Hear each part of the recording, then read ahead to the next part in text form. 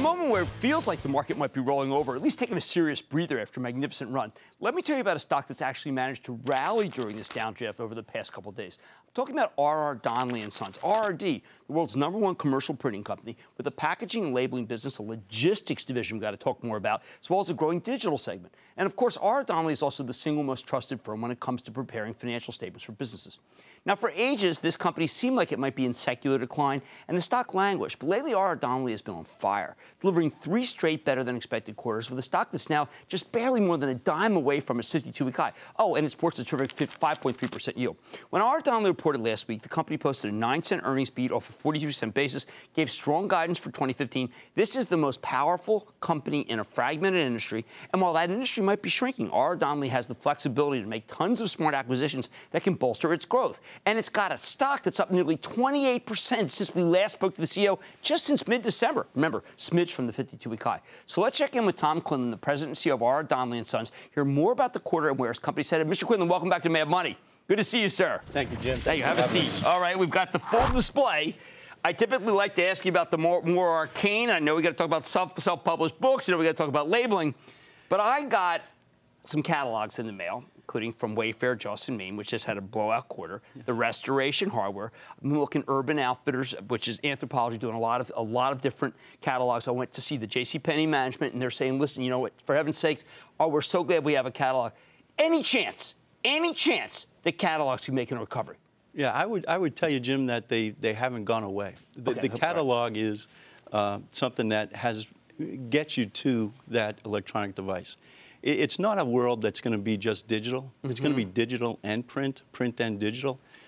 When you think about all the ways now that we get communicated to, that we can be reached out to, right. Some people prefer tablets, some people prefer their iPhone, some people prefer the physical content.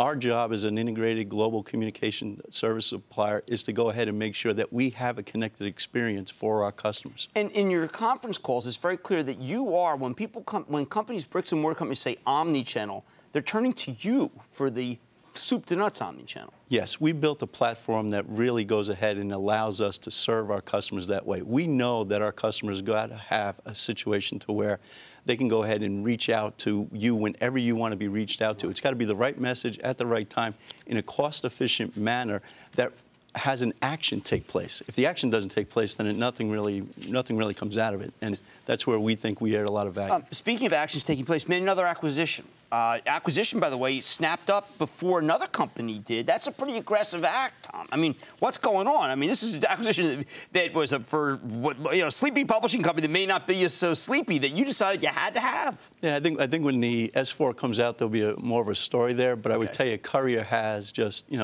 unbelievable customer base that they've served so well over the years. They've got modern equipment. They've got a talented workforce.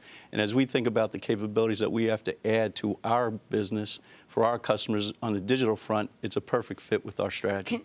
Is this the company that you use if you don't have a formal publisher and you're a writer? They have that ability to do that. So, I mean, that is something that, as you think about, all of us now are authors. Right.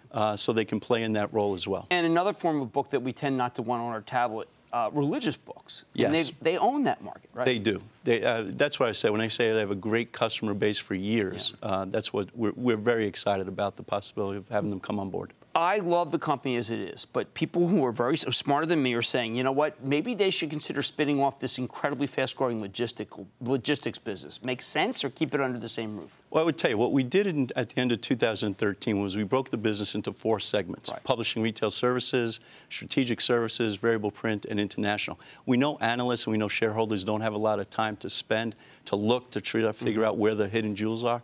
Our strategic services do have great financial logistics.